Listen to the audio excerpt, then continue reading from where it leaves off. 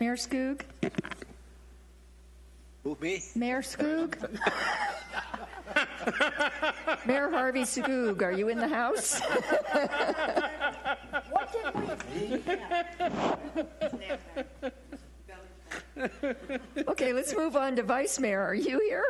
Yes, I am. Thank you. Councilmember Grossman. I'm still here. Councilmember Mallory. I'm here. Councilmember Nye. Definitely here. Councilmember Whiting. Here. Mayor, we have a quorum. Well, thank you, Diane. Okay, first of all, I'd like to welcome our legislators, Senator Van, Representative Noah Campbell, and Representative Stringer. Let's start with each one of you giving us a brief introduction. Oh. We're on the air. Okay, I can explain why Jody is sitting here. Where is she? Jody's there. Jody is appointed but not sworn in yet. But she's sitting here to get ready for the tough challenges ahead of her. So welcome, Jody. Appreciate that.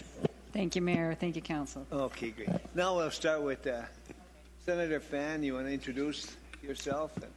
I'm checking to make sure the mic is warmed We up, always so go it sounds through like this. it's working. Thank you so much for inviting us again this year, as you do every year. It's an honor being here, and it's great seeing everybody. Happy New Year. Hope everybody had a good Christmas, and we know this is going to be a great New Year. I am now Senator Karen Fan, which sounds very, very weird. As I've mentioned to you guys before, that the Senate is quite a bit different than the House. Personally, I love the House. It is the people's house, and so consequently, it's a lot less formal and just a lot more spirited debate going on over there. Been in the Senate now for 1 week. Very nice. It's a little more quiet. I have 27 bills that I'm running right now, which we can discuss later, but it's going to be another busy year for me. So with that, I will turn this over to Representative Campbell. Representative Campbell, welcome. Thank you, Mayor. Thank you, City Council, for inviting us. I would like to kind of tell you what I am trying to do to help the county and the city in respects to transportation. I was selected to be the transportation chairman for the House of Representatives, and as such, we'll hear all transportation bills. And as you know, every city and every county and every federal highway, we really need funding to maintain them and improve them. And last year, I went to 6 meetings throughout the state discussing transportation needs. And every meeting, everybody came up with the same needs and desires for what they want for transportation. But what was left out of the conversation was, how do you fund it?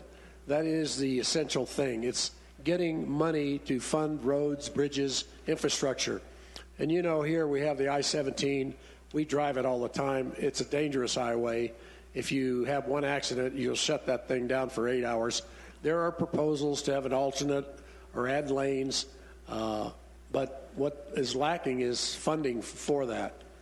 So I have decided that I have dropped a bill that is proposing a 10 cents a gallon increase in gasoline over a 4-year period to try to get more revenue in the system. And let me just say this. The last time the gas tax was raised was 1992. $1 of revenue there is worth 47 cents today. So we're not even keeping up with inflation. And cars are getting more efficient, hybrids, etc. So I wanted to try to do something this session. And I know that the governor is probably not in favor of it. The voters may not be in favor of it. But at least there's going to be a bill being proposed. It's going to be discussed. So in a sense, I'm trying to push the ball down the court a little bit. And we'll see where that goes. The second thing that would impact our county is trying to restore our lottery funding that's been taken away from us. That's $500,000. They only do that to 3 counties, Mojave County, Pinal County, and Yavapai County. And we have a strong coalition of representatives and senators who are going to hold out until they fairly give us our money back. We buy the tickets. How that ever came about, I never know, but Yavapai County is owed $550,000 on a yearly basis. So we're going to try to get that back, and that will certainly help our county. And there are other issues with the county, not so much with the cities, but other monies that they take from the counties, such as the cost we have to pay for juvenile incarceration. That amount of money, it's excessive. So we're looking at all of that stuff. The thing, I also sit on the public safety, federalism and public safety committees, and so I'm very interested in any of the issues that deal with our police forces, camera issues. That's why I was talking to the deputy chief about that. So, you know, we're there, and we certainly look for your guidance. Also talking to Council Lady Nye about the biomass problems that we're trying to solve so we can take care of that. And it's a unique economic opportunity, and we have a lot of people working on that. And I think we're going to make some progress this first year, and I hope so. So we're there. It's early in the session. We don't have all of our bills out yet, but if you've got anything, any ideas, all of you know that you can pick up that telephone and call us direct. We'll respond right to you. And we're anxious to hear what you need and what we can do for you. So with that, I'll pass this on over to Representative David Stringer. Welcome, Representative Stringer. No, thank you very much. Good evening. Well, as you all know, I'm sort of the new guy down there, and it is, I will say, sort of a humbling experience. It's everything I expected it to be, and unfortunately a little bit more. There's a huge learning curve for a new representative, and I really didn't anticipate that. But it's probably a healthy thing for me to sort of have to start at the at the ground level, and I'm trying to do that. I'm talking to as many of my colleagues as I can. Fortunately, I have Noel Campbell. Just his office is just a few doors away from mine, and on the floor of the House of Representatives, our desks are right next to each other. So Noel's going to be able to keep a close eye on me, and I'll be able to use him as a mentor, and I expect to do that. With respect to the education stuff that Noel was just talking about, I think I've already co-sponsored a couple of the bills. I have not signed on yet to the bill to raise gas taxes. That's not to say that I won't at the end of the day, but I really need to process that a little bit. I think you all know that I've kind of built my political reputation on being a low-tax guy, low-tax small government guy, and I believe in that very deeply. There's a reason why I take the positions that I do.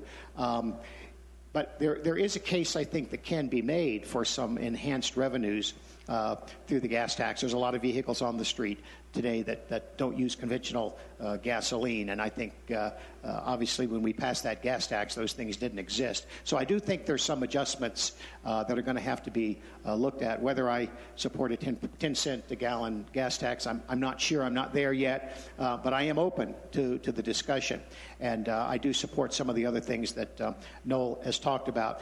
The bottom line, though, is that I know as well as anybody in this room what a problem I-17 is and what a problem Highway 69 is. We have to do something about those clogged commercial arteries, because they do impact the economic development of our area, as well as inconveniencing our citizens. So something has to be done. What exactly we do, I'm not quite sure. I'm hopeful, quite frankly, that President Trump has talked about infrastructure spending, a big spending program. I'm very hopeful that there'll be some additional funding available to Arizona to fix problems, particularly like I-17, which is a vital commercial corridor for the entire state. I want to tell you just real quickly where I ended up on my committee assignments. I'm on 3 committees. Noel and I are on 1 committee together. We're both on the Federalism and Public Safety and Property Rights Committee. But I am on the Education Committee. My 3 top picks when I was asked what committees I want to be on were education. This is a very deep interest of mine. Judiciary. I'm a lawyer. I've worked with justice issues most of my life, and I do have some expertise in that area. And federalism. And so I sort of got my three top picks. Doug Ducey, I'm sure you all heard the State of the State speech that he gave, or have read about it. About half that speech was devoted to educational issues. So I'm going to be very supportive of our governor and what he wants to do. I do support higher pay for our teachers. I do support better funding for our schools. Question is, how do we pay for it? And I haven't seen the budget. I think it was released today. I have not yet seen it. I haven't seen it in the media yet. So I'm hopeful over the weekend there'll be some news on exactly what the particulars are of that budget. But as a general matter, I do plan to support the governor on his education initiatives. I will say that I am a school choice supporter, and Governor Ducey did say that Arizona is going to continue to be a strong school choice state. So I support that as well. The other area I want to touch on is judiciary. Earlier this week, I had an opportunity to meet with the Supreme Court judges. They had a program, Justice for All. They are looking at ways, as I have been looking at ways, to reduce the jail population. We lock a lot of people up for nonviolent offenses. We have a lot of people that get caught up in the criminal justice system for nonviolent things. They get fines, they get court costs, they don't pay them. Those things turn into warrants. We end up spending thousands of dollars to collect a few $100s in fines. So that's one of the areas that the courts wants to look at. The other one is holding people on cash bonds. Whenever you lock somebody up and hold them on a bond, that person is out of circulation for a number of days, perhaps for weeks. They lose their job, they lose their house, they can't make their car payment, they can't pay their child support. It starts a whole downward spiral for these people, and the courts are interested in looking at that. So I'm running on here, but those are the areas that I'm going to be focusing on. Thanks. Senator Fan, you have any additional comments? Yeah, if you want me to go into all the bills now, I will. I thought we were doing just hello, here we are. Okay, as I said, I have a number of bills that I am running. I don't know why, but I always end up with a lot of them. I am running 3 for workmen's compensation, 2 for Department of Economic Security, for unemployment reforms. One of the big bills that I am doing is for the Industrial Commission. And if we can get it through, it will save the state about $20 million. I also have them having the League of Cities and Towns and the county supervisors doing some numbers so that we can see how much that's going to save on the municipalities. It deals with directive care as far as when a worker gets injured, how we treat them, and tweaking some of the rules so that we can make sure that we take care of them. They get good. They have great and wonderful coverage, and they're taken care of. But we try and do it in a little more efficient way, which will start saving us some money. So it's a very complicated bill, but we can go into it at another time.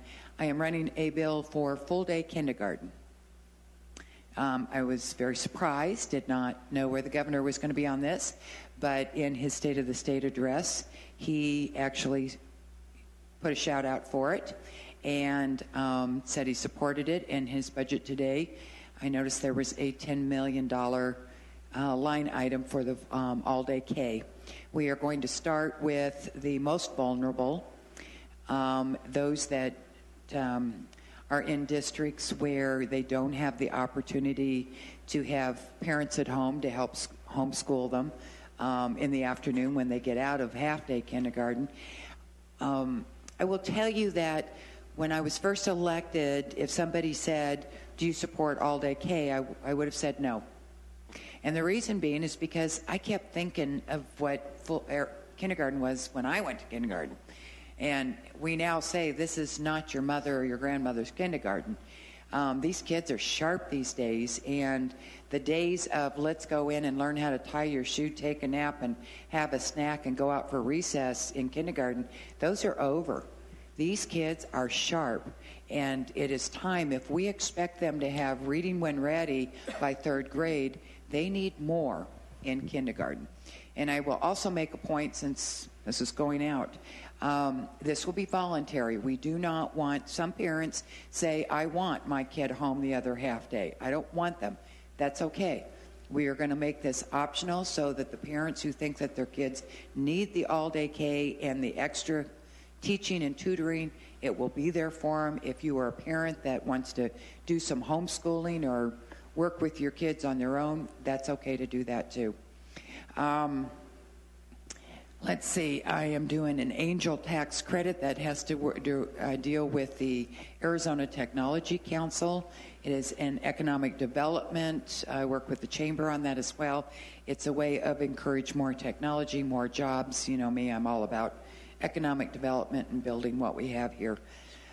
Let's see, I can't remember all the rest of them. I will tell you a couple that aren't my bills that I am working on.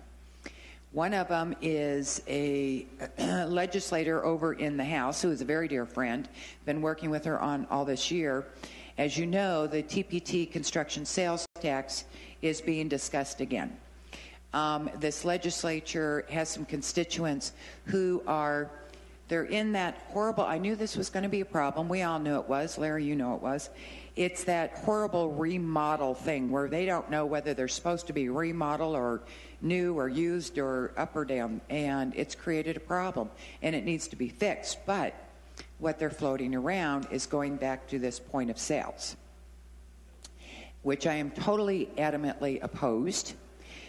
They said, oh, well, what we'll do is we'll collect, one of the suggestions is we will collect all the sales tax, it will go in a different bucket, and then we'll figure out a shared revenue and divvy it up based on permits being pulled by all the municipalities, which I am opposed to. I said, I understand you're trying to come up with solutions. I appreciate it. But here's your first thing. This whole thing started with trying to make tax simpler. And the whole thing was supposed to be because Governor Brewer had people who were what I call not even contractors, but they're service contractors, the Sears repairman, the heating and cooling guy that runs around Phoenix and puts in, fixes 6 heaters in a day in 6 different municipalities. My opinion is they never should have been classified as contractors anyway. So they never should have been under the construction sales tax thing. If we had just fixed that, it would have fixed the problem. But no, we're going off. So here is the problem with this suggestion is in something that's supposed to be simple, now we're going to create a whole new bureaucracy to figure out how to divvy up this money, number one. Number two, so we've now created more government, more cost, more everything else. Number two, I said, ask any municipality how that state shared revenue thing worked out, and I'm going to tell you everyone is going to say not so well, especially when times get tough. So I don't think the municipalities are going to like that. And number three, I said, once again, rural Arizona will still get the short end of the stick, and you will never be able to fix that. And of course, I gave them a gazillion excuses, or explanations. So I am watching that one like a hawk. And if they even try and mess with rural Arizona and our cities and towns, I am going to be all over it. The second thing that I am involved with that's not my bill, I got involved through a core process that happened just before the holidays, and I found out that the firemen union down there are bringing forth 2 bills that deal with presumption of care. In a nutshell, one bill is going to address cancer, one is going to address heart attacks. Right now, under workman's compensation, there's like 4 or 5 cancers that are covered under workman's compensation for firemen. They have statistical and science, evidence-based medicine science behind it that says if firemen get these type of cancers, chances are they got it on the job. So we're going to cover it. They want to bring a bill that's going to open it up to a whole lot of other cancers. They are also doing a bill right now, pretty much the rule of thumb is if you have a heart attack while you're on the job, of course, it's job related. This extends it that even if you're not on the job, that if you have it within a certain period of time, and I don't remember, I haven't been allowed to look at the bills yet. They're keeping them secret. But apparently there is a period of time afterwards that if they have it, then, well, it must have been job related. My problem and what I told them is that, and we're doing these stakeholder meetings, I have the Industrial Commission, insurance, the League of Cities and Towns, the counties, everybody's involved with this. And the problem herein lies is that it's going to shift everything over into workman's compensation. And if you open this up, you think we have a problem with PSPRS now? Because of unintended consequences, this is what's going to happen with these two bills. If we open this up and shift it over to workman's comp, where now they are able to get years and years and years worth of salary, you know, the 66 and 2/3, only many of them qualify for up to 100%, which could go on for 5, 10, 20 years. Besides all the other things, can you imagine what's going to happen to our EMOD, our risk pool, everything else? So those are two bills that I am working very closely on and hoping as soon as they actually drop them, then I can start going around and talking to the other people about why this could be a potential problem. So those are just a few things that we have. I'll stop there.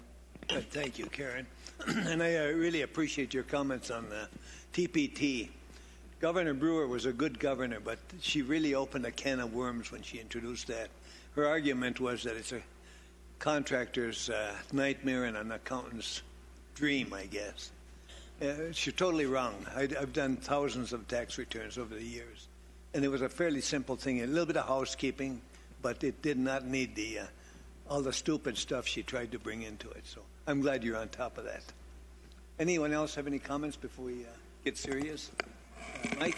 Yeah, I just wanted to agree with you as well. And I remember, I think we're paying like $80,000 to close to $90,000 a year to support that bureaucracy for TPT, and you know, I think it's just a slap in the face when they take that funding away, and then they're dealing with how do we address that. Yet we have to pay for the bureaucracy for them to kind of figure that out. So it's an interesting process. And of course, we do want our revenue sharing protected. Always, nothing's changed. The city, 80% of the people live in municipalities, cities, towns. 90% of their revenues come out of cities and towns. And of course, we have right here in Prescott Valley, in about 38 or 40 square miles, we have 240 miles of roads and streets to maintain. We need those funds. And I don't think the state wants to take that over. We don't want the state to take it over. We want you to run the state business. Let us run our municipal business. Any other comments, anyone? If not, then let's move on to the number 3, development impact fees. And Richard, I guess you were going to make some comments there. Everybody knows Mr. Parker, I take it. Yeah. Hi, guys.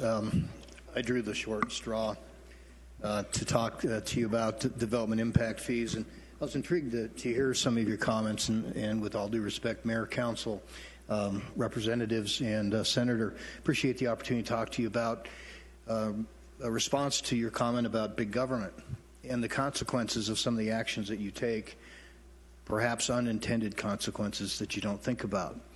And we would very much encourage you. I so much appreciate the efforts that you've made, Karen, in your time, and Noel, and look forward to meeting you, sir, and doing business with you, and talk about the real impacts. And one of them that came to my mind when Larry asked for topics was development impact fees. And as you know, a few years ago, the town of Prescott Valley and the city of Prescott, through incentive and actually through policy, elected not to charge development impact fees to commercial entities. And that was done purposely because commercial entities are what drive our economy here. We live and die by sales tax revenue. Prescott Valley does not have a property tax, probably never will. With that in mind, we found it valuable to try to entice, because our competitors to the west were trying to entice the same kind of commercial development. Well, the Home Builders Association took us to court and said there's no reason why this should be ongoing, and they lost. And when that case was appealed, they lost again. So then it went up to the state legislature, and Karen, I think you were in it at the time, and the state intended to close that loophole and make it more uniform. And then I think they lost their mind because they started to overreach, and I use that term because that was one of the support or the justifications for the bill that was ultimately passed in 2011. And that bill was directed at, I believe, Mesa and some of the larger communities that had established cultural fees and things like that and had gone out and built a big performance facility, which is quite grand and extraordinary. But it was brought to the legislature that wasn't fair because not everybody got to enjoy that facility. They didn't stop there. They continued and they further then limited smaller communities to do what we were doing, and I thought doing reasonably, and that is devoting money to civic facilities, such as our civic center, to libraries. Of course, the library was a big deal, and they imposed restrictions on libraries. Fortunately, we had this library constructed before that happened, so we'll be able to continue to apply those to our indebtedness on this building until that sunsets. The other things that they didn't think through as well is they shortened the length of time that a small municipality or any municipality has to expend those funds on capital improvements. And we build a lot of houses in Prescott Valley. During the recession, we didn't build a lot of houses in Prescott Valley. But when you're building a capital improvement plan, you build that plan over 10 or 15 years so you can undertake things like adding lane widths to Glassford Hill Road, which is the intention of the road impact fee. Add municipal facilities to the police department, which would have been a civic endeavor. But small municipalities don't have the ability to devote those very large chunks of change to a capital improvement plan that has a duration of only 5 years. So what you see is those projects broken into very small segments. And Karen can very much understand, because of the business she and her brother have been in, the cost of remobilizing every time you do something has a consequences to your ability to achieve that project. So you go out and you do a short segment and you pull back and you wait until there's money available. Or you do a half a park, which we've been really good at as a municipality, being very efficient, doing with what we have within our means to be able to accomplish things that we want to accomplish. Larry was really good before the recession. We stopped all our capital improvements because things got tight, and he saw it coming, which was a good deal. But my point is, well-intended actions that you believe may apply uniformly across municipalities really can sting a small municipality like the town of Prescott Valley that doesn't have the wherewithal to take on those very large capital improvements without some other tools like development impact fees. They certainly are not going to come out of general funds, though we're blessed because they've been very frugal in the way they manage their funds here in government. But that's one of very few in the state of Arizona, and it really stings.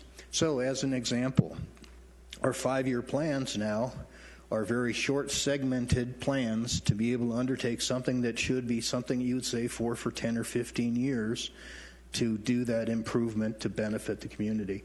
And some of the things that were maybe well-intended, but I don't believe thought through well, were included in that bill. Brings me to my main point. And Karen, you talked about you've been running a lot of bills, and I do appreciate that you're really busy. You see something that says development impact fees on it, I would hope that you'd call Larry or pick up the phone and call the mayor and make sure that we understand what's going on, very similar to the discussion about construction taxes. I, too, again, look forward to meeting you, Representative Stringer, and so you understand the consequences of those bills. In the case of the development impact fees, fortunately, Governor Brewer, near the end of her term, said, I'm not going to look at any more bills. So pressure was off. We went and did other good things for this community as opposed to worry about what would come out of the state legislature.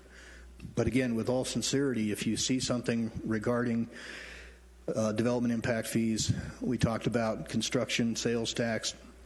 Those are hot buttons, and we'd like to hear from you because they are of significant consequences to this small municipality. I've worked here now 20 years. Never thought it would be that long. Never thought it would be so much fun, but never would have understood the consequences of some simple actions by the state legislature to make things better. They make it that much more difficult to administer small municipal governments. Questions, thoughts? Are you aware of anything coming down with development impact fees? Thankfully not. I have not heard anything at all on it. Now, that's not to say that everybody, there's still a lot of bills to be dropped, and we don't know what all is going to be coming, so I will keep my eyes out on it. One thing I will mention is, and it's not just the development impact fees, but it's so many other things, and I think Representative Campbell has had to deal with this in his first 2 years, and Representative Stringer is going to learn very quickly that we support our cities and towns, obviously rural Arizona a lot, and probably more so than other legislators just because of being a mayor and a council person for 11 years. So I totally understand this side. I think one of the toughest, when I went down there, I was like going, oh yeah, I'm all about local control, and I still am. But it's very hard. Some of these municipalities are making it really hard to stand up and fight for local control. When you have a municipality that says, we're going to establish our own minimum wage and benefits, and that all of us, can you imagine, as the state of Arizona, if we had 91 cities and towns with different minimum wages and benefits? We couldn't do it. Municipalities that say that, they're going to, it's a moot issue now because it was a few years ago, we're going to recognize gay marriages. Well, that's not a municipalities. You have a municipality in the Phoenix area that wants to regulate electricity and energy use of all the businesses to make sure they're not using too much energy. It's getting, and let's go to these impact fee things, because we've used impact fees in Prescott and Chino Valley. That's how we're building our towns. Right. But we've got municipalities, as you said, in the Phoenix area, and they are charging these ridiculous fees to build these Taj Mahal things in very elite neighborhoods where nobody else will get to enjoy them. They are collecting money on parks that they want to build that are literally Buckeye was the example, I believe, because it's like very long and narrow. It's like 20 miles long. The park is like 20 miles away, and they're charging all the people impact fees on the 20 miles away. They'll never use it. So I totally understand what you're saying. I am totally in your court. I just want to mention that it's getting very difficult to fight for local control when we have some municipalities that are kind of going off the deep end. And I understand that completely, and with all due respect, I think that there could have been other ways to handle what the end game was. And that is limit the expenditure on this type of use so you wouldn't build the Taj Mahal. Continue to let smaller municipalities amass capital dollars over a long period of time to be able to take on the capital improvements that they need to take on, because they're not generating the capital as quickly as the large municipalities. An example of that is the state legislature when they refined Growing Smarter over 3 sessions. Set forth certain planning elements that have to take place in the very large planning areas, and then the others are permissible, that you can do it. You're not obligated to do this level, but if you choose to do so, you can do a lesser level, or you can go all the way up to the top. And I think that would have been a better menu approach to that situation professionally, from my view. So again, well intended, but I don't think that they thought it all the way through. They agreed it was a snake and they needed to cut the head off, and they cut the head off, and we're the ones that are suffering as a result. Thank you. Thank you, Richard. By the way, Karen, we do appreciate your comments, and I think it's appropriate to say that You've been an outstanding legislator for many, many years. Appreciate that Representative Campbell has been able to benefit from your experience. Now Stringer will benefit through Campbell, and it's good working. I think we're very fortunate right now to have you three in the capital fighting not only on behalf of the state but on behalf of the municipalities. So keep up the good work. Before we move on to the next topic, any of the council have any questions, comments? Larry, did you have a comment? No.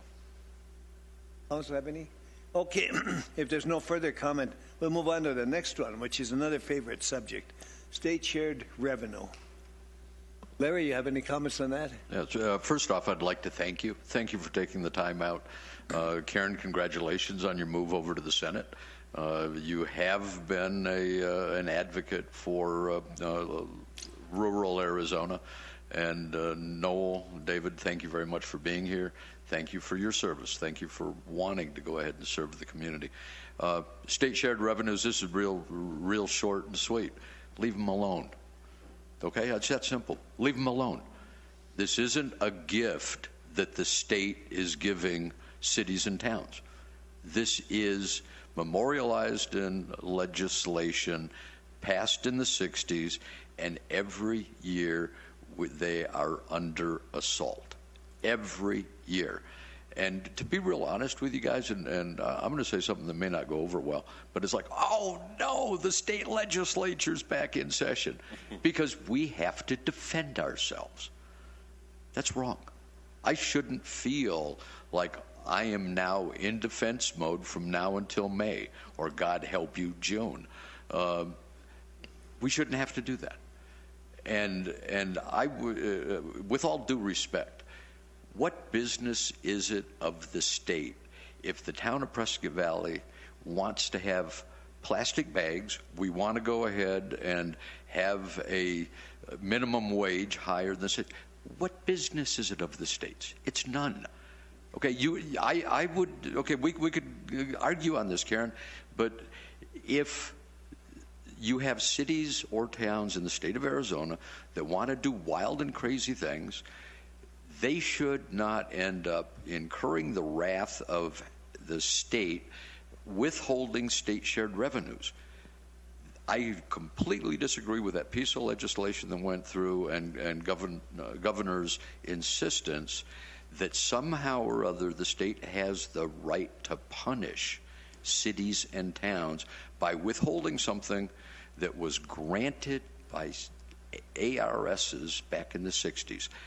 A punitive approach from the state government, whether it's withholding state shared revenues or taking percentages of them away when times are tough, quite frankly, guys, I believe it's an overreach. And if you have a city and town that wants to charge or have a higher minimum wage, have at it, folks, because those businesses are going to come to Prescott Valley where we're business friendly. And if they want to do wacky things with development impact fees, go right ahead.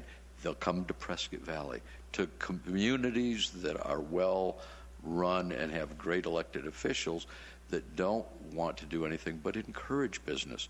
So I would really encourage you to avoid the overreach and avoid any attempt at doing anything with state shared revenues.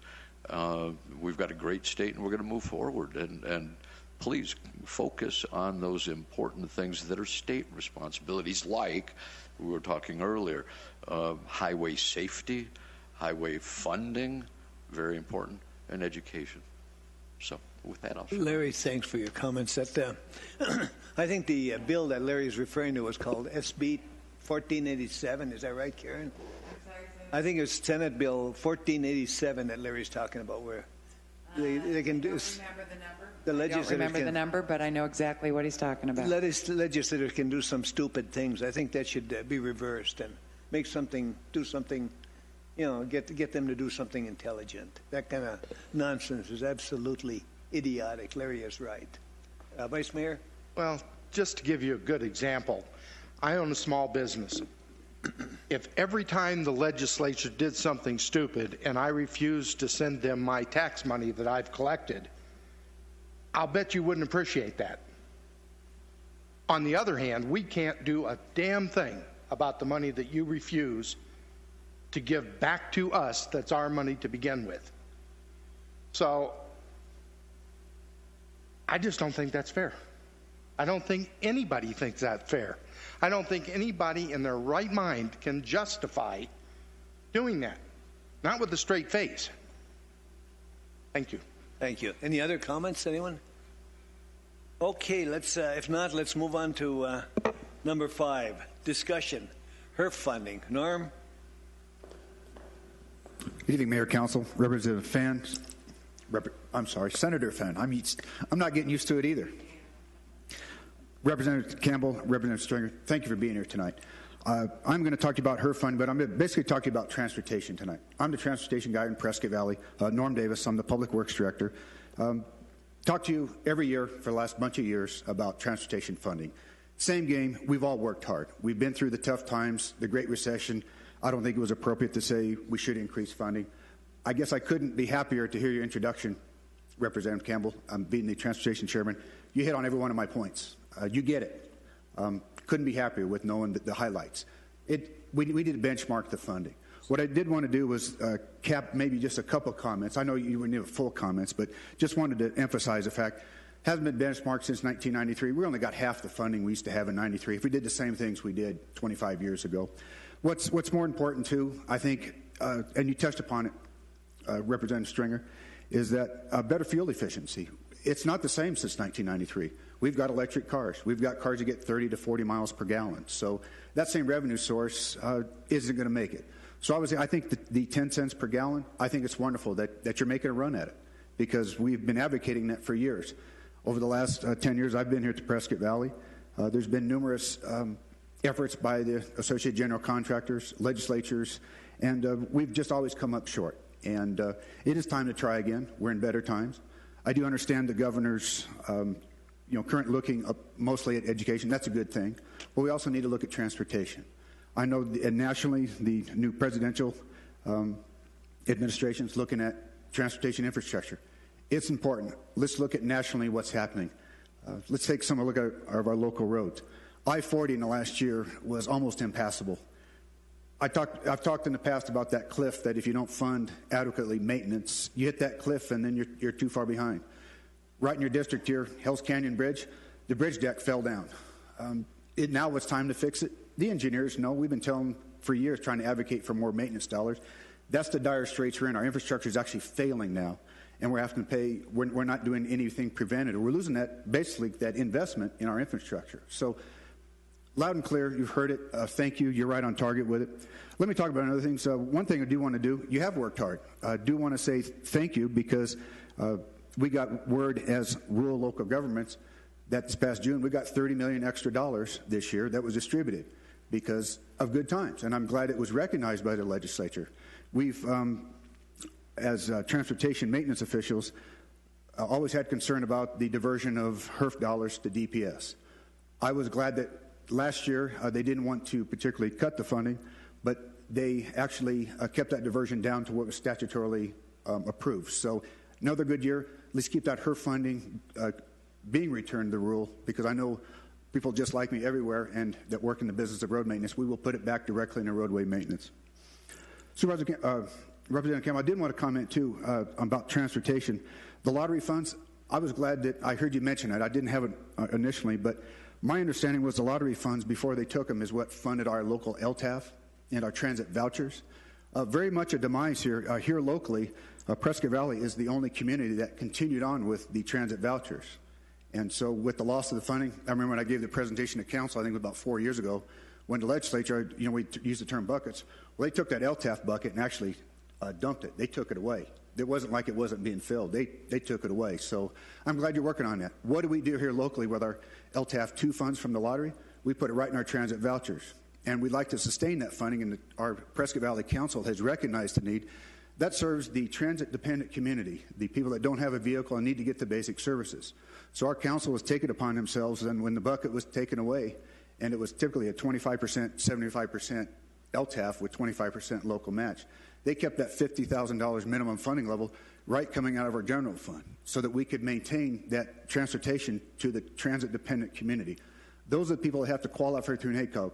It's not the people that have an ability to get there. It's a very good use of that particular funding to get the people that need to get the basic services, doctor's appointments, that 1 or 2 rides that keeps them from being homebound and not being able to get to their destination whatsoever. So I'm glad you're advocating for that particular ability. One other thing that's been local I just wanted to mention is there's been a lot of play since June of the Transportation Funding Task Force. I think if I have my notes right, it was Senate Bill 1490. So I haven't read a lot on that, but I know there's been a lot of effort in order to look at it statewide, get some more funding to the rural areas. So I hope that one gets the focus, and we continue to look at transportation in these better times and improving our infrastructure. One thing I did want to, call attention to our local Prescott Valley Council. They've recognized the need for enhanced maintenance dollars. Basically, this time last year, I did lots of presentations with the same data you've had about loss of funding and the need for it. But this time last year, we put a half-cent sales tax locally in Prescott Valley for maintenance. Now, the half-cent sales tax generates generally $3 million. $2 million a year was dedicated right for maintenance. Our council here has recognized the needs. The people of Prescott Valley recognize the need for maintenance. So if you're down in your particular chambers talking about what are the local people doing besides just complaining, we've always funded transportation here in this area. The half-cent sales tax has gone to a lot of the regional roads in here we've been working on. That was put in by Yavapai County in about 93, if I recall, since the early 90s. So here in Prescott Valley, it wasn't a capital improvement tax and sales tax. It was for maintenance only. We put that into play, and that $2 million a year is going right here in Prescott Valley for enhanced street maintenance. So we have an increased maintenance program, mostly chip seal at this point, but every little bit of enhanced funding gets that service level up for our particular roadways. Those are my comments on HERF funding.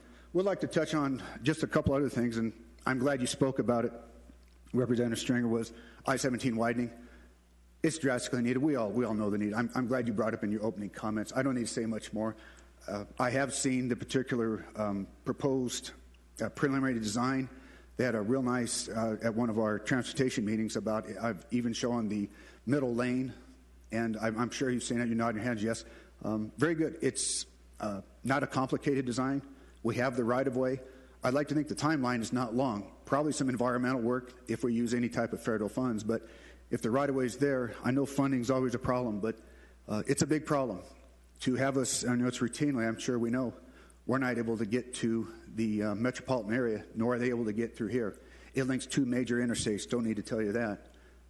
It's a significant corridor, and have it shut down as often and frequently as it is, I think it's really a need. I hope you continue to advocate for that particular project. Last comment I did have about transportation that concerns me a little bit just came here to us local. I understand there's a bill that the current thresholds for maintenance by a municipality is going to be challenged by the Associated General Contractors. It's now currently around $200,000, and they want to drop it down to I think as low as $50,000. So I don't know the genesis of why the Associated General Contractors feels like the current methodologies we have. I don't know the genesis because obviously here in Prescott Valley we outsource as much as we can.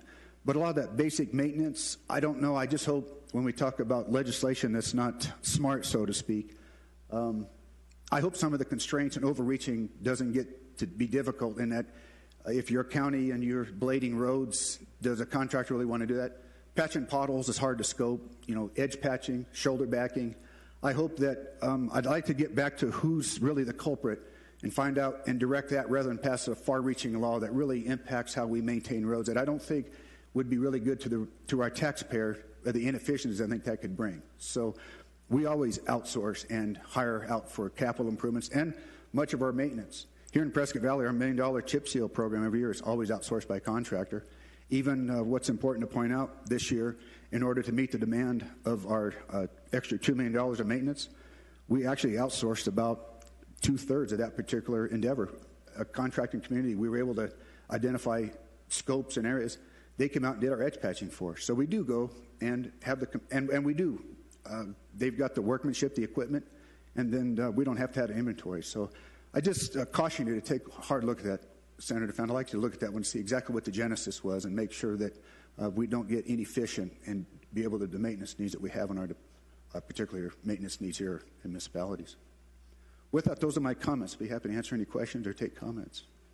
I wanted to, I appreciate your comments, and I assure you, I recognize the funding issue. I'm going to support Noel as much as I can in terms of enhancing funding. But with respect to the gas tax, I have not bought off on that yet. I'm still processing that. So my question to you is, do you think there is an appetite here in Prescott Valley for the voters? Because I think this would go to the voters. Isn't that right? No, absolutely. It would go to the voters. Do you think there's an appetite here in Prescott Valley, among Prescott Valley voters, to increase their gas tax by 10%? And I don't would think appreciate hearing your views on that. I don't think it was 10%. I think it was 10 cents.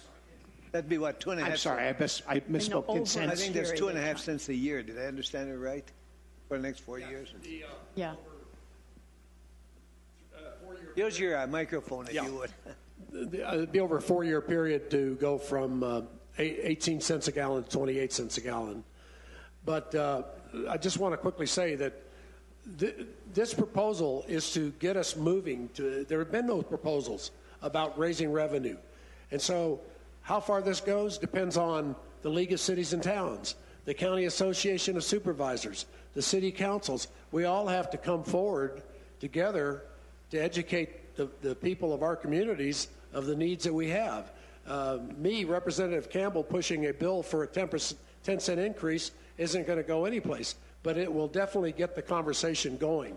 And I'll tell you another thing that'll get the conversation going, and I've already discussed it with Senator Fan, is I am going to drop a bill this week that is going to permanently fund the Department of Public Safety, because the Department of Public Safety takes about $130 million a year out of the HERF fund, okay? So we need a permanent source of revenue to take care of DPS. The governor 2 years ago in his first budget had a proposal to do that. My proposal is simple and straightforward and does not require voter approval, although it will require 2/3 of each house to approve it. And my proposal is that when a person renews his auto insurance on a yearly basis, an additional $30 will be charged, and that will be collected by the Department of Insurance. And every car in the state, no matter how efficient or not efficient, how big, how small, it's simple. When you start trying to break cars up by whether they're hybrids or electrics, you really get into a documentation problem. Now, maybe this won't go very far, but it is a proposal. It is the starting point. We need to start talking about it legislatively to how do we raise some revenue to get more money into HERF, because if we can take DPS out of the HERF stream, we keep more money into our roads and constructions. I really don't know. There's going to be good thoughts about it, good amendments, hopefully, but it will be discussed. And that's all I can do at this point, because nobody else is bringing it up. And we need to start pushing it and talking about it. I don't think we can wait 2 more years, although we may have to. And I know how the governor feels, but we need to educate our people. Listen, there isn't a person that doesn't drive Highway 69 between Prescott and Prescott Valley that doesn't cuss his brains out like I do. With this, you know how it narrows and the backlogs? I mean, we have real transportation needs here, and we have to be honest with ourselves. And that's what government is really for, to do necessary things. Transportation is essential. I'll get off my high horse now. I was just going to answer your question about what was the genesis behind that bill that the AGC is looking to drop. This is one of those situations where communities, wonderful communities like Prescott Valley who do it right, end up getting drug into things like this. The genesis behind it is there are some very large municipalities in Arizona who like to build bigger and bigger and bigger governments. And so they are building these regimes. They are buying a lot of heavy equipment, paving machines, hiring a lot of people on very large salaries and municipal benefits. And so consequently, it's the old, the monster just keeps getting bigger. And what happens is, in those cases, is usually it's the taxpayers that take it in the shorts because they can't be as efficient as private enterprise can. So consequently, for them to do a job, many times it is costing the taxpayers twice as much rather than letting it go out to the bid system. And that's the genesis behind that is don't let these municipalities grow their regimes and don't make the taxpayers pay twice as much as they should. If I could, Senator Fan, would like to say, then I would like to suggest they go after the large, especially the large ones, where $200,000 threshold, yeah, absolutely. That's not very much money for a large municipality. I hope they go after them more than pass, as we talk, far-reaching legislation that would affect Prescott Valley. Go directly to the source and say, guys, it's a $200,000 limit. You are very big. Go after them and make sure that they comply with the law. Should be. If I could, I just wanted to comment. Representative Stringer mentioned, do you think Prescott Valley would vote for a tax like that? I guess we've had the half-cent sales tax here locally in place, and the feedback has, I'd like to think, been very, very well received. Is absolutely our streets. That's why the council put it into place and voted, was because they listened to their constituents and said we need more road maintenance, more money for road maintenance. It's not done at the federal level. The state's having difficulties. We're going to take care of our roadways here so we don't lose that investment we have in the pavement. So just another couple comments. You know, Arizona's 45th in the nation for gas tax. So there's many more ahead of us. And one other from my research from the facts is that since 2013, half the states have passed transportation funding increases. That's why I think you see Arizona is number 45 and at where it's at. So I think it would be reasonable. Thank you, Norm. Laura? In regards to the tax question, I don't want to disagree with Norm because I do think our general population supported us. But there's a reason why they supported us. Those tax dollars were totally designated, and we were very clear to our citizens exactly where it was going to go. They even knew the departments it was going to go to and how it was going to be spent. And I do think the dialogue has to begin. So I applaud you for the hits that you're going to take for starting the dialogue. But we can't just go, we should not just go out there and propose an increase without stating what those funds are going to be dedicated to, because you'll just find resistance everywhere. Now that's going to be really difficult. I don't even know if that's possible, but we just had a first-hand experience. We know how they react. So please, when you're proposing, do something besides propose an increase. Give some qualitative information about how you're going to best utilize that increase. And you'll have a larger representative who will not just listen to you, but will say, you know, we probably should do that. So I just really want you to be cautious about that, because it's going to be terrible. And I'll give you a hug every time I see you. You're going to earn it. Good. Marty? And I have a question for you.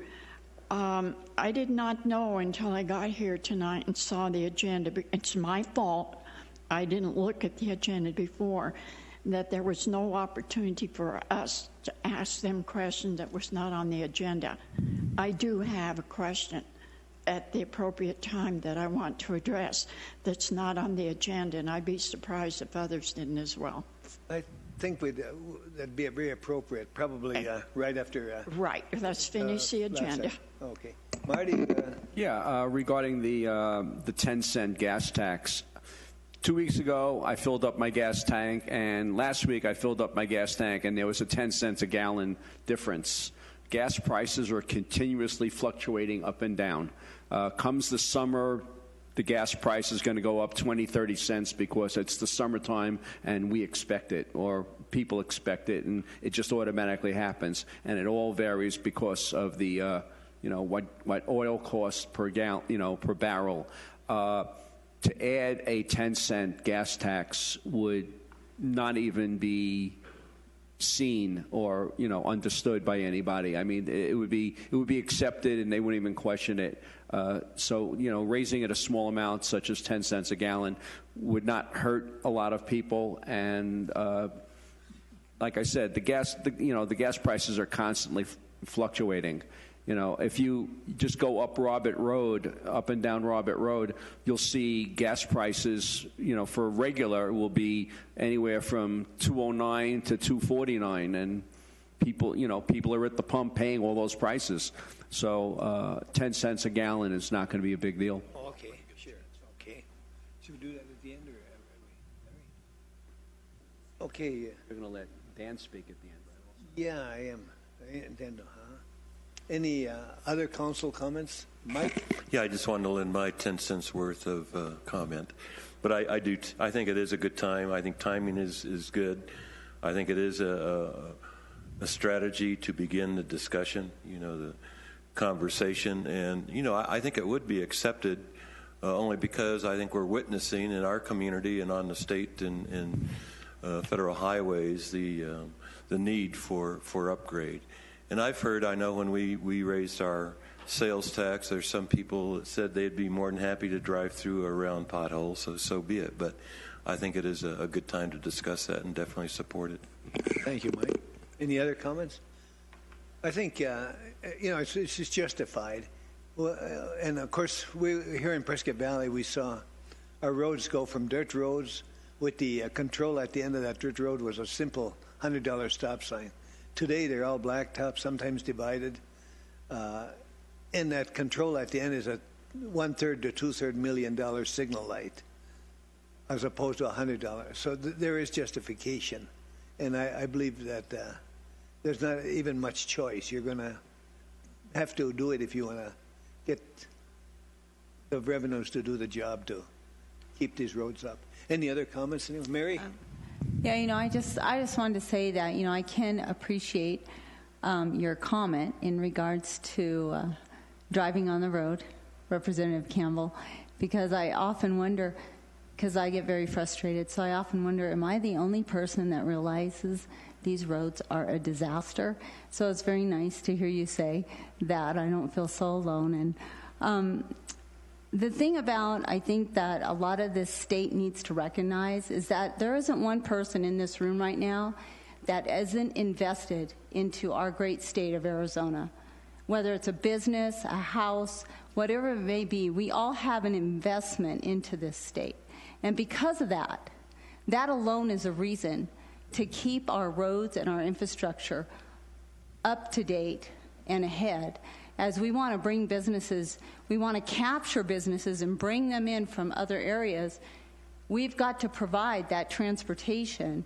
And being that I work at a store that needs its produce up I-17, I cannot tell you how many times that truck did not arrive for 12 hours later. And so we've grown up here in our area, and we will continue to grow. And so the investment is huge up here. And I think that alone should speak volumes to everyone who moves to the great state of Arizona, that we are all invested and we need to protect our investment. Thank you, Mary. Vice Mayor, you got a comment? I wasn't going to. Couldn't resist, though, could you? Couldn't resist. I'm afraid I'm going to be the wet blanket up here. I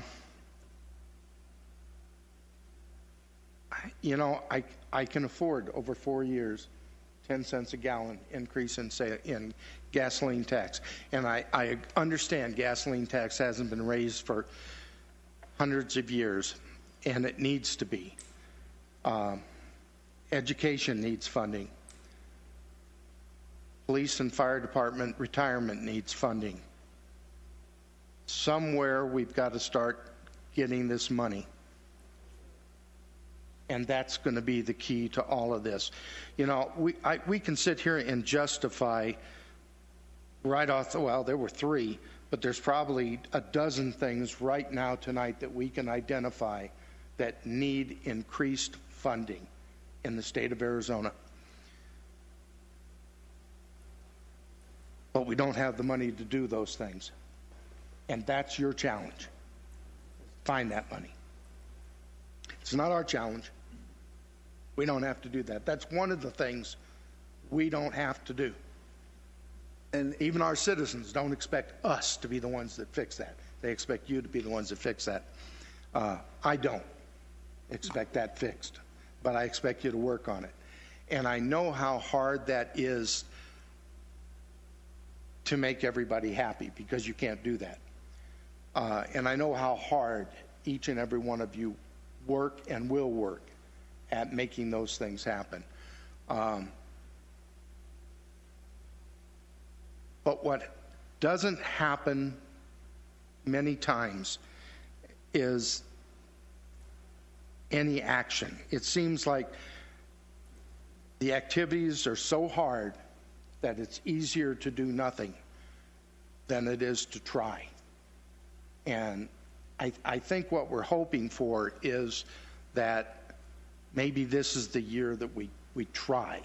And if we can help you, if we can suggest something, if we can do something, if we can be part of making this activity happen, then I know for my part, I would be happy to do that, whatever my small part might be. Because we have to start making something happen. Because if we just accept the fact that we can't afford it, well, why even bother talking about it? You know, we might as well just turn off the lights and go home, because we'll never get anything done. But there's so much that needs to be done, and so much of it is admirable work. So much of it is necessary. So much of it's safety related. You know, whether it's public safety or driving safety or safety for our children in schools. We have to do something about this, but we have to find ways of making it happen. And we're not going to get everything we want out of any one particular area, but we've got to start working on it. And that's what I'd like to see happen. Thank you. Either one of you want to start? I'd like to bring up our school superintendent, Streeter, too, but legislators, any one of you 3 have something to say? How about that, Mr. Streeter? You want to make some comments? I can. But you'd have to use the microphone. Do you want to use Deputy Chief Valentine first? Yes. Okay, let's do that first, okay? We go on to number 6 then. Discussion, Public Safety Personnel Retirement System, PSPRS. Chief, welcome. Thank you, Mayor and Council, staff, for giving me the opportunity to speak tonight. To our legislators, thank you very much for the time driving up, driving across, however you got here, and the time that you're going to spend with us this evening. If I can comment on 2 things before I get to my point, or points that have already been stated. And Vice Mayor Anderson, you just kind of made the connection a little bit. A lot of things that we talk about tonight come back to safety. And so from the perspective of education, there is a direct correlation between a well-educated public and the safety of that public. So anything that we invest in our education and our children from that perspective is going to make our job easier, but our communities safer. And then also from the perspective of Representative Stringer's question about support for a 10-cent sales tax, or excuse me, a 10-cent increase in the gas tax for the HERF fund. I think that there's a correlation there as well between that fund and safety on our roadways, which again, maybe that has a positive effect on our need for more police. Maybe we don't need as many if the roadways are better designed, better maintained, and there's less crashes and less cops are needed to shut down I-17 for hours at a time. So I think it's important to remember that the money that we spend on this, it's got other effects as well. What I'm here to talk to you about tonight is a issue of concern to our police department, but I really think to police departments across our state. And at the end, I'll kind of make that connection. But of all the factors that make our mission successful in providing a safe environment to our public, the one most important aspect is leadership. And as a police department, the one most important leader is our chief. And having a chief who is an effective leader is incredibly important. One might define the components of effective leadership as a combination of character, experience, education, and the fit of that individual to the organization. For that reason, the ability of a town to develop those who will potentially fill that position is of utmost importance. We spend considerable resources in training, coaching, and mentoring our staff with the sole purpose of preparing them to lead our organization. Therefore, it's logical to assume that if we do that well, that this staff development might result in the next chief of police coming from within our organization, which is certainly our goal. There are times to admit when bringing in a chief from the outside might be necessary, but that should be the exception. In most circumstances, there are well-qualified candidates from within the organization who can take that post and keep the ship moving in the right direction. Unfortunately, certain rules within the public safety personnel retirement system make it difficult to sustain leadership growth to the position of chief. Here's the problem. Current rules require an internal candidate to have 1 year of separation from the agency if they leave the retirement system. And agencies who hire a chief of police who's not part of the system are required to pay an alternative contribution rate for that chief, even if they're not part of the system. The way the system is currently configured, we are in essence developing our staff so that they can go elsewhere. In practice, this means that a potential candidate from within the agency who might be 3 years into the drop program that promotes to chief is going to have to leave after 2 years, and that's certainly not effective for leadership succession. It also means that individuals who take the position of chief of police must accept that their potential for further contribution to their retirement is limited to their term as chief of police, which can be somewhat uncertain. Chief's positions are traditionally understood to be at will, serving at the discretion of the town manager and or council. Additionally, the chief might be asked to leave due to circumstances beyond his or her control, like a change in leadership within either or both the council or town administration. For these reasons, it's our belief that these statutes should be constructed so that local jurisdictions have control over the tenure of their chiefs by removing the return to work requirements from the agency head positions only. This would allow the local jurisdictions control over the benefits provided to a very specialized public safety position, the agency head. We understand the integrity of the retirement system requires as many contributors as possible, but allowing the 90 or so municipalities in our state the ability to plan for leadership succession would not have a meaningful impact on the fund. The meaningful impact is that we are currently forcing good police chiefs to retire early, or people who are potentially the best candidates choose not to pursue the position in the first place. In preparing this presentation, I reached out to several of my peers throughout the state and heard the exact scenario that I just gave occurred in a municipality in southern Arizona. A chief of police came from within the organization and was only able to remain at that position for 1 year because he was 4 years into the drop program, and there was no other alternative after that 5-year period had run. This also occurred recently in the city of Phoenix when Daniel Garcia left. The internal candidate that was appointed was only able to stay for a year or so before he had to leave as well. This practice creates a financial as well as leadership burden because the city now has to go through the arduous process of seeking another chief of police, a process that is expensive and can take up to a year to accomplish. To fix this problem, we recommend a simple change to the statute that would allow local control over the retirement benefit decisions for police department agency heads. Thank you for your time. If you have any questions or comments, I will. Questions, anyone? Comments? Deputy Chief, I'm going to make some comments that don't directly talk about chiefs and the drop and the efficiency of that. My answer to your question would be that the police officers' unions and the firefighters' unions have not come to us this year with any proposals concerning that issue you've discussed. However, a year ago, prior to passage of Prop 124, I worked on that issue, the retirement issue, for a year. And I know Representative Fan was chosen to lead the House effort to review the retirement system. And through internal politics, she was not the leader of that effort, but she paid close attention to it. And so what I want to address to you and to the City Council is this. Prop 124 has basically tried to cap the well. And we have pretty much capped the well, but we have a huge oil mess around that well that's going to take 30 years to clean up. And that's the Tier 1, the Tier 2, and the Tier 2B retirees, the retirees and the present workers. They're under a defined benefits program, and through many reasons, the fund to pay these officers has gone from 100% down to, 46% today. And so one of the fixes of Prop 124 was how to relieve the taxpayer of the burden of the pension retirement system. And one of the ways that they came up with was the new hires, the Tier 3 hires, and I'm sure you're familiar with that. So if you're going to hire a police officer or a firefighter, it is best for the taxpayer.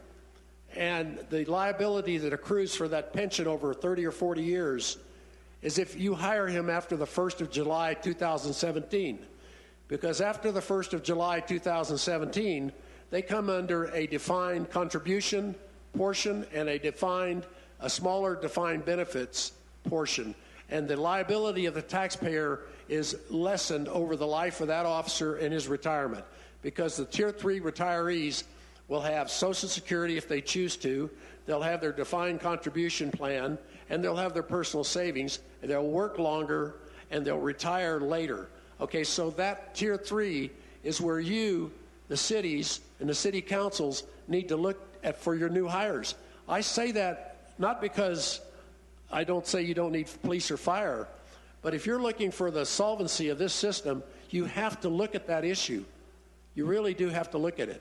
And I can tell you, having sitting through those meetings for a year, that the new ones that come on after the first of the year, if you can delay your hiring until after July 1st of 2017, you will lessen that burden for the taxpayers of your community by hundreds of thousands of dollars per individual. So I just wanted to say that. As to your recommendations, you should forward something that up to the unions up there. I mean, we talk to those guys every day, and I'm sure if they want to do that, they'll come over and talk to us about it. And I'll be glad to look at that. But I will say this. After that exhausting year to get Prop 124, there is very little inclination for the legislature to want to revisit the retirement system. Okay? I mean, they just have had it for a year, and now they want to rest maybe in another year. I don't know. But I can tell you there is no desire to revisit and try to redo Prop 124. But changes that you're speaking about should be brought to us, and I'm sure that we'd be glad to look at them. Thank you. Thank you, Noel. Any other comments, anyone? Oh, I'm sorry, Mike? Yeah, I just happened to read a letter to the editor the other day regarding the PSPRS situation in Prescott. And I think the mayor there had suggested, and it sounds like there's really no options right now to address that. I know we're going to be addressing that in our budget review, but I guess some of the suggestions were to increase, as we're talking about, the gas tax, sales tax, or actually consider amending the Arizona Constitution to remove the pension requirements. Are those realistic at all?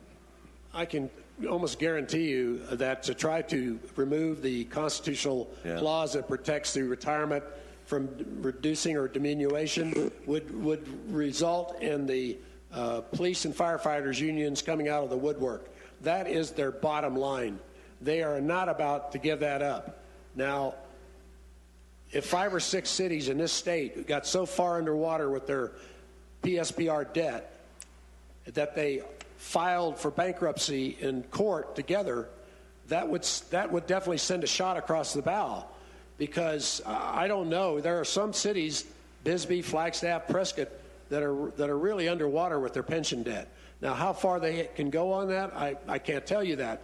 But the only way that to address that issue about changing the Constitution would require a major catastrophe of that on that order. Now, remember, if you file for bankruptcy, doesn't mean that takes years. It doesn't happen overnight, and I'm not recommending that. But you're asking, is there any effort to do that? Absent that, no. Thank you. Any other questions or comments? Chief, anything else? No, thank you, Mayor. Appreciate that. Thank you. Thank you, legislators. Okay, this time we got. I know that Laura has a comment. Superintendent Streeter has a comment. Why don't you come on up, Dan?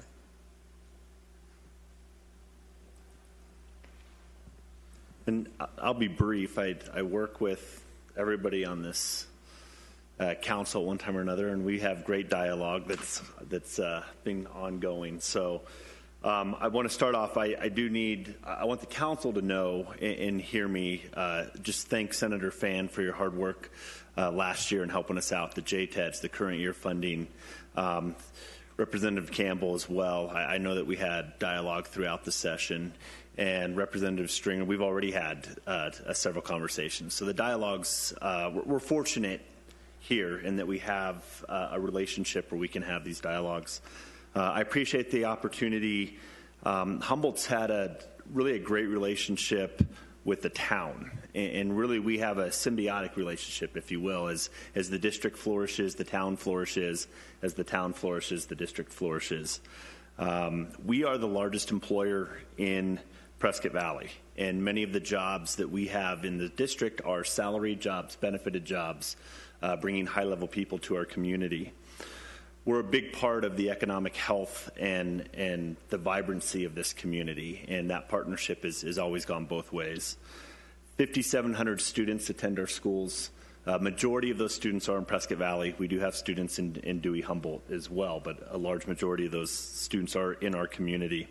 In addition to the many awards that our schools have received, and many of you have been a part of that, we've had tremendous success from a student achievement standpoint. Just the AP, the Advanced Placement Academy at the high school, those students are scoring at the highest level in the county. When you look at state assessments, it's typically the Advanced Placement Academy students, Tri-City Prep and Basis, kind of swapping the top spot depending on the assessment. With partnerships in the town, our IGAs, our works with the Parks and Rec Department, us allowing to use the town facilities, the town coming into our schools, the road projects that we've talked about, Lakeshore Drive, I know we've been working in partnership to help out there, and then the entrance to the high school is, we all know what what an issue that is. The partnership with the school resource officer, an IGA, a shared cost, is much appreciated. It's the work with Youth Arts Month, the Family Arts Festival, emergency personnel training. We've worked closely with the police department to run drills in our schools on the weekends, although I usually get the calls from the parents wanting to know why the SWAT team was taking over their elementary school. And then really the town, you guys have been tremendous partners, whether it's Student of the Month, it's the Superintendent Advisory Committee that Marty and Laura Lee sit on and been just critical members of that. Government Day that Mayor Skoog and the council has put together, where our students have been able to work with the town of Prescott Valley. Mr. Whitting, we work on the site council, tremendously appreciated to have that level of involvement. We just recognize students from the school because of the great work that you've done with the flag ceremonies and all the work around the town, so thank you for that. And Mr. Anderson, your work in your civic groups have put you at the school level in so many of our schools, and that's appreciated. One negative partnership has been the refereeing that Larry does with the soccer. But with these great partnerships that we have, there's three major challenges that we're facing as a school district that don't just impact the school district; they in effect have an impact on the town. And our representatives are well aware of these. This isn't new information, but we're looking at the new minimum wage law is going to have an impact on us. You scared me. I thought we were going to up that minimum wage a few minutes ago. But that's going to be an impact to the district's budget. Going up to $10 an hour back on January 1st, that impacted 148 employees. As we get to $12 an hour over the next few years, and you look at classified staff moving on that schedule and still ensuring that you're adjusting for classification levels, because right now we have supervisors that are making the same amount of money as the people that they're overseeing, that's going to be an impact to our budget of about $750,000. And so that's a challenge that we're going to have, and we're going to ask you to help us, although you didn't create that one. We just need your help. Attracting and retaining teachers is obviously the second issue that we have up here. There's a teacher shortage in Arizona. Obviously, we're not immune to that.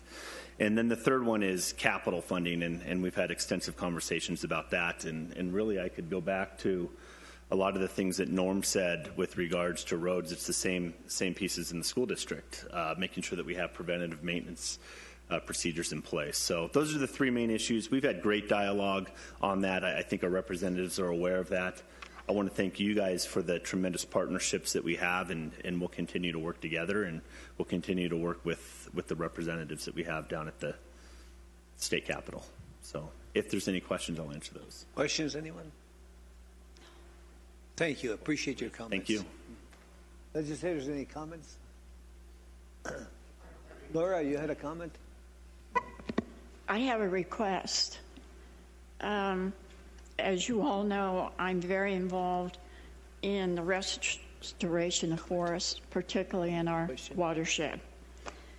And I don't want to ask for any money, but I want to ask for grit, and I want to ask for support, because we don't currently have any legislation, but coming at you is going to be some pretty tense legislation. It's going to have to do with state land use and transporting. And I personally don't know how I will manage another devastating crown fire anywhere in Arizona, let alone in our own watershed. We have a group here locally that are battling us. They're very concerned about the science of using biomass for energy, and they're going against us and going to really be difficult.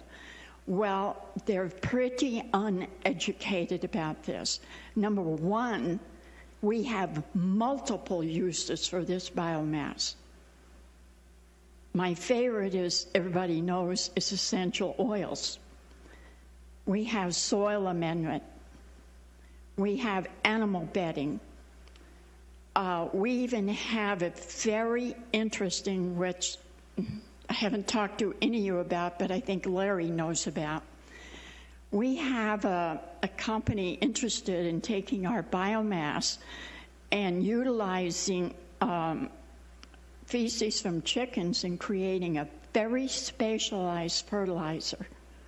So what I'm saying to you is, regardless of what happens with our coal fires, which we've already had at the Drake, and it was successful, we don't have the data from Drake yet. But we must solve the problems, and I'm asking again for your support and your grit when the legislation comes forward that we have to make changes with how we take off our biomass from state lands. We aren't that disturbed here in Yavapai County because we only have 27% of state land. So that you know, we're moving full steam ahead here in Yavapai County because we have the state forestry supporting us, and thank the blessings of our state, our ranchers and our landowners. They've already let us go use their property. So the day's going to come when you're going to need to support us so that we can finalize this final large impediment to restoring our forests to a healthy natural habitat. And the final thing I want to say, this is not about biomass. Biomass is a byproduct of having a healthy watershed and perhaps getting more water into our aquifer. And the only way we're ever going to be able to do that is to move ahead. And I cannot believe that you would not support the legislation when that day comes. And I'm asking you now to have grit. And if you don't know what grit stands for, I'll be glad to tell you after the meeting. Any other comments, anyone? Mayor, I just had something I wanted to interject, and I know most of you all know this, so I'm mostly saying this because I know people watch this on TV that we play, and I wanted to make sure that our local residents and constituents knew this. We do have so many needs. Education, HERF funds, a PSPRS funding problem we have to fix. The list goes on, and we mentioned so many of them tonight. A couple of things that I want to make sure that everybody understands. When you look at the general budget, so that everybody knows, because God knows we work so hard, we try so hard to take care of not only our local communities, but look at the whole state as a whole.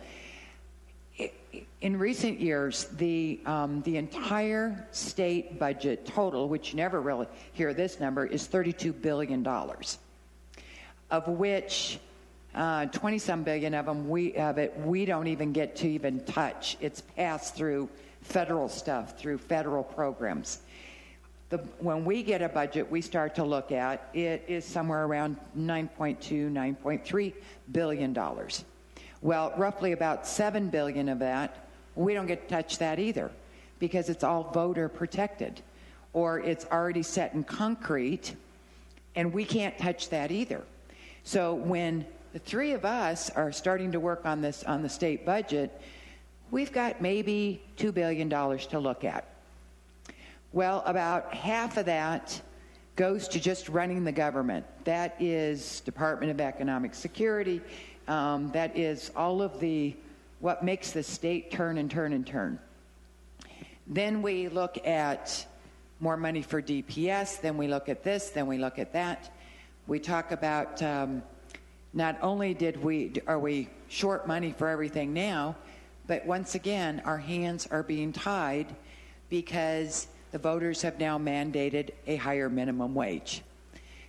It doesn't just hit the schools and hits all of our nonprofits, many of our businesses, but it's going to hit the general fund, because not only did it hit the state, but now we've got to come up with those monies to help the schools and all of the other nonprofits and other organizations that work in the state that has contracts with us.